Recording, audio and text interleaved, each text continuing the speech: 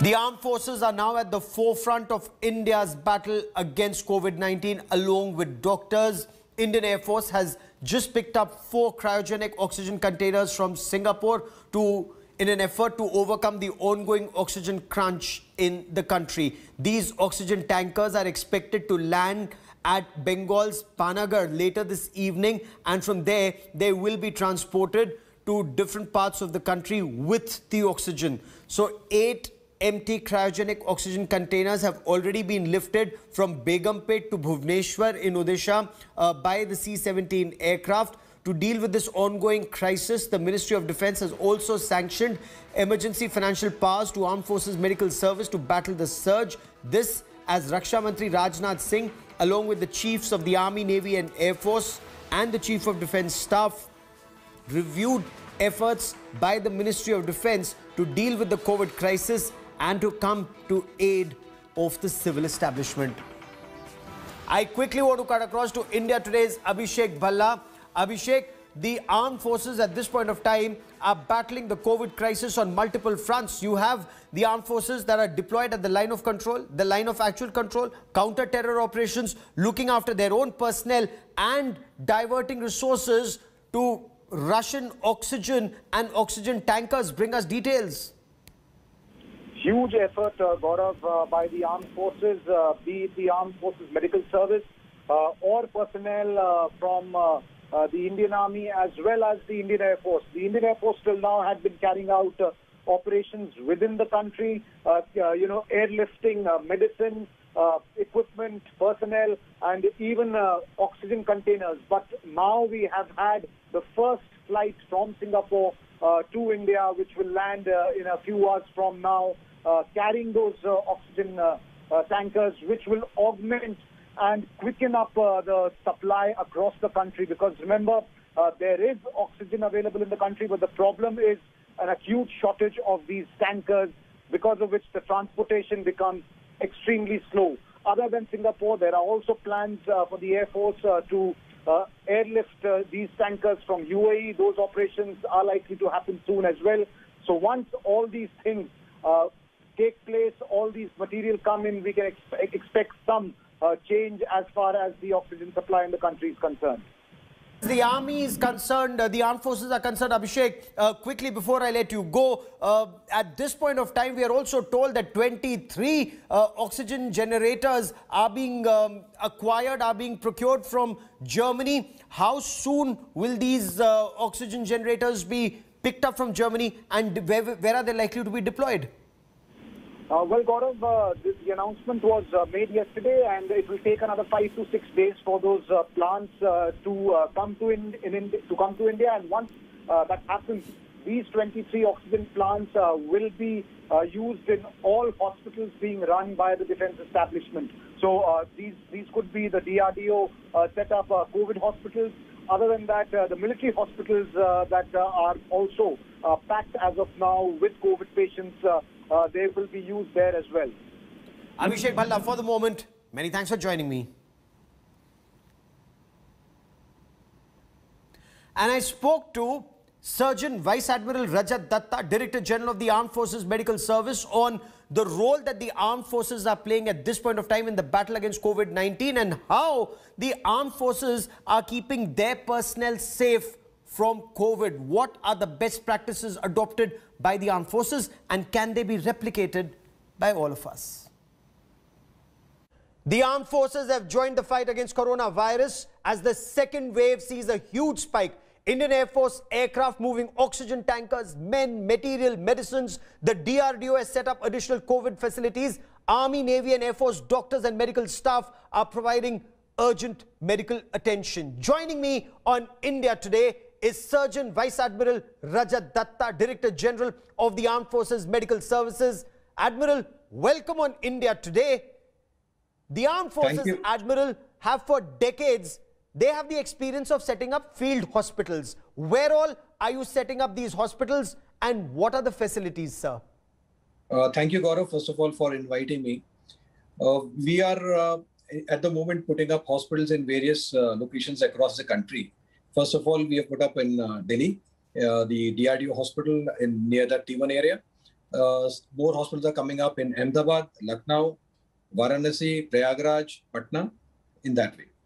And all these hospitals, will they be like the one in Delhi with ICU beds and oxygen supply everywhere? Yes, so far it appears like that only. The all state-of-art facilities, ICU, beds, ventilators, monitors, everything.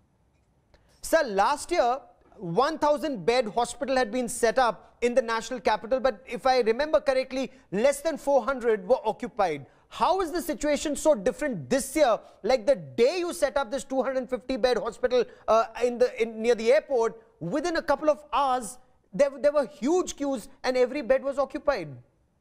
You're absolutely right, Gaurav. Last year, when we started this hospital, in the first month, overall in 30 days, we admitted about 50 to 70 patients only. And this time, as you said, in the first 2 hours of its opening, the hospital got swamped with 250 critically ill patients. So we are well aware that this time around, the wave is very strong. It's like a tsunami. The virus has become very infectious. It is moving around rapidly from one individual to another. Positivity rates are very high, and that's why we're seeing such huge numbers. How bad has corona hit our armed forces, sir, in the second wave? Fortunately, armed forces have been doing very well so far, and I hope that it continues to remain this way. Our numbers are much, much less compared to the national numbers, even when they're adjusted for the locations. Our numbers have been largely in around low 2-digit numbers, high 2-digit numbers, or very low 3-digit numbers. Okay, and what's the reason for this? Because when you see Delhi, when you see Mumbai or other parts of the country where cases have just surged and you see the hospital facilities are overwhelmed, how is army or the armed forces, how have they been able to save themselves from this tsunami? I think there are two basic reasons. The first reason being that we are a disciplined force, and the appropriate behavior for COVID, that is the social distancing, hand washing, masking, is followed diligently across the entire armed forces. The second reason being that we have carried out our vaccination program with great alacrity. At the moment, nearly entire armed forces personnel are immunized with both the shots. Okay, and in your appreciation, because they've all been vaccinated, it helps, and how? Vaccination definitely helps. And as I said, today we have administered close to 27 million doses of Covishield. And what we call it as vaccine breakthrough, that means those who have received full doses of vaccine, and say about 2 weeks after that, those who have developed any kind of COVID-like symptoms, then total number at the moment is around 700. Mild, most of them are mild, a few of them are moderate, which means that the vaccine is extremely efficient in making sure that the individual doesn't land up in hospital, doesn't land up in ICU. Nearly 99% effectiveness we are seeing on ground. That's indeed very heartening to hear. So you would strongly recommend vaccination when it starts for everyone above the age of 18 from the 1st of May? Absolutely. See, most of our armed forces are young people. And if they're doing well, I see no reason why the common man in the streets, young people, why would they not have similar effects? Admiral, what are the best practices of the armed forces in your view that general public can also adopt? I think first of all, we have to be very clear that we have this enemy and we have to recognize it and respect it, because this virus will lose no opportunity to attack us. And therefore, we need to be absolutely diligent, absolutely strict about social distancing, about making sure that your mask is worn properly all the time, about hand washing. We have to be absolutely religious about it. Okay. Those who get infected, those who get impacted, how many of them in your view will reach hospital? How many of them in your view would require critical care? That is another big myth which is going around. And because of the panic-like situation, people are reacting little, I would say a bit overboard. Out of 100 individuals who will get corona, not 85 will have no issues at all. They will walk through a cold, like a mild cold-like symptoms and have no other issues. About 15 may have some problems from moderate, and about 5 will get into a critical kind of a situation. So more or less things are fairly under control. and that's the way the numbers are going to play out. So when we look at these images on our television screens, people rushing to hospitals, people unable to breathe, people not having access to remdesivir or oxygen or beds, how do you look at these images and the situation in our armed forces, sir? There is no doubt that the numbers are huge. Our population is large. And therefore, even given the normal percentages of 85% or 10% or 5%, the percentage converts into large numbers. But I am pretty certain that from the calls that I receive and the kind of patient that we see, that there is a lot of panic among the population, and people need to calm down on this, make sure that things are under control, and they react appropriately. Okay. Sir, are you thinking of the weeks and months ahead? As far as the armed forces are concerned, we hear mobile oxygen generation plants are being acquired for military hospitals. In your appreciation, is the worst yet to come, sir? When we look at other countries, we know that other major countries have had issues with the second wave, third wave, and even fourth wave. So I see no reason why we're going to be different and we will not face third or fourth waves. So this is not the end of it. And therefore, we are preparing for the long haul and making arrangements that we are well prepared for any further waves. So that actually sounds extremely scary.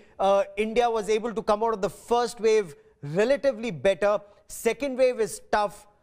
And it's going to last some time, and then the third wave, and God forbid, then even a fourth wave. So how long, in your appreciation, will we remain masked up, sir? Difficult to guess, but end of this year.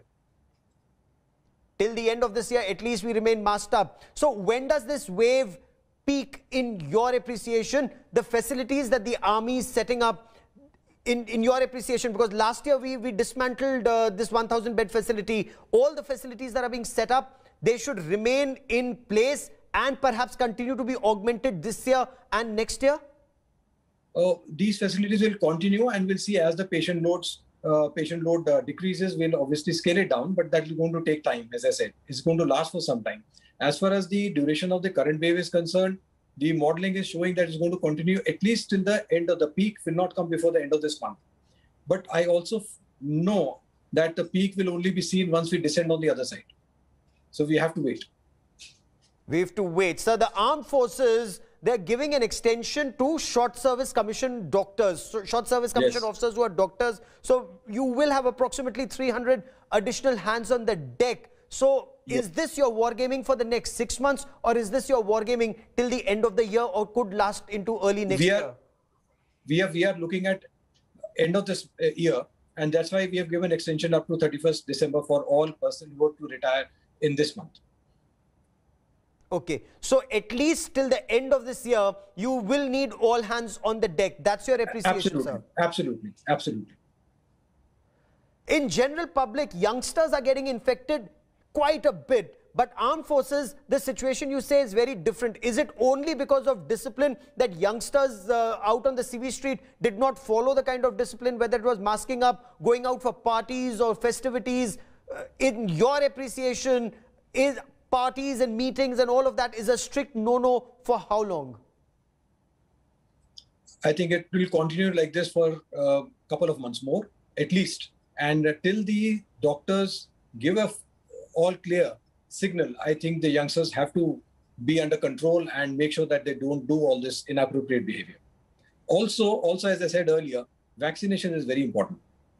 It has worked among the young population of armed forces. It will work for youngsters in the streets also. Sir, this desperate scramble for remdesivir and other drugs that we see on the civil street, is that also the same protocol that's being followed by the army or the armed forces? Do you need these drugs? How are the armed forces treating their patients? Is it different from what's happening outside? We follow evidence-based medicine, and remdesivir, where it is required, it is used, and we understand the actual value of this particular drug. So every patient doesn't require it. And similarly for other medicines like tocilizumab and all, you see a mad rush happening outside in the civil street, which I don't think is correct. And if we should leave the decision of administering these very expensive and critical drugs to the treating doctors. Problem is that the relatives, they press the doctors to give the drug as if is remdesivir is a panacea for all things. It is not. What would your advice be to those who are like desperately rushing to hospitals the moment they test positive? My advice would be not to panic. First of all, various protocols are available. Keep an eye on the saturation, maintain good practices, and things are going to be fine for 85% of individuals. Is there a lot of pressure even on military hospitals at this point of time, sir? There was a report about a veteran who passed away because he could not get access to hospital either in time or for what reason, sir? Are we likely to get overwhelmed in the coming weeks and months, sir? I hope we don't get overwhelmed. And because we are expanding and augmenting our services all over, getting more beds, more oxygen supplies, and things like that. What happened was very unfortunate, and now we are given instructions that no veteran will be turned away from any hospital. We'll make sure that oxygen is available for all. And is there a situation that if there are not enough beds, people may have to be treated elsewhere, like the way we saw in some foreign countries that they got completely overwhelmed? In the coming weeks and months, are we gearing up to deal with the situation that we don't get overwhelmed and the army is able to provide all that is required, not just to soldiers and veterans, because you're also deployed at the line of control and the line of actual control, sir? Yes, we have an important role to play there as well, and therefore we are stretched at the moment, but I'm pretty certain that we'll meet the challenge. Sir, many thanks for joining me here on India Today. It's heartening to hear that our soldiers, our sailors, our airmen, they're doing well. They've been vaccinated, and that's your advice to the rest of the country. They should get a jab because that really helps. Thanks, Gaurav. That's very important. Thank you very much, sir. Many thanks for joining us here on India Today. Thank you.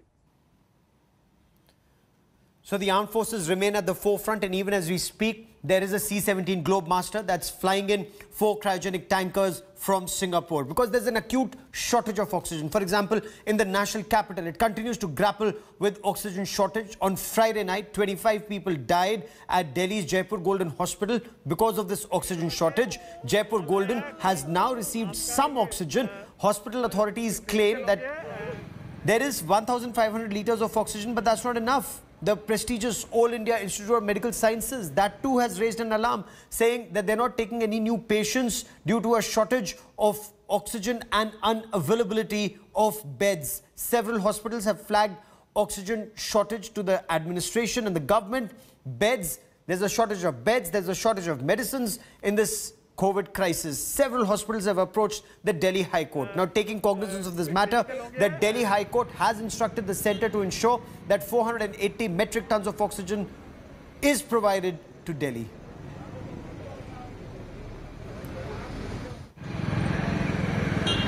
India Today's Nalini Sharma now joins me for more on this story. Nalini, what's the latest in court? While the centre has been asked to provide 480 metric tons of oxygen to Delhi, where are the niggles? Are they still at loggerheads, Delhi centre, private hospitals, or is a solution emerging? Gaurav, you know what's happening is that hospitals across the national capital are approaching the Delhi High Court on a daily basis, saying that they're running out of oxygen. And what the sense I got from all the hospitals that had come up before the High Court in the previous few days as well as today was that the oxygen is being supplied to them almost on a immediate requirement basis, which means that almost on an hourly basis, if they're running out of oxygen, the oxygen is being given from the side of the centre as well as the Delhi government, which is not turning out to be sufficient because the hospitals are not even being able to make the 24-hour plans on exactly how they're going to tackle the crisis in the coming 24 hours because they don't have oxygen for 24 hours. So keeping that in mind, several hospitals approached the Delhi High Court today. They made an unprecedented demand where they said that they need police protection because soon they're going to reach a stage where they're going to have to start discharging their patients from the hospital, which means that it could lead to a law and order situation.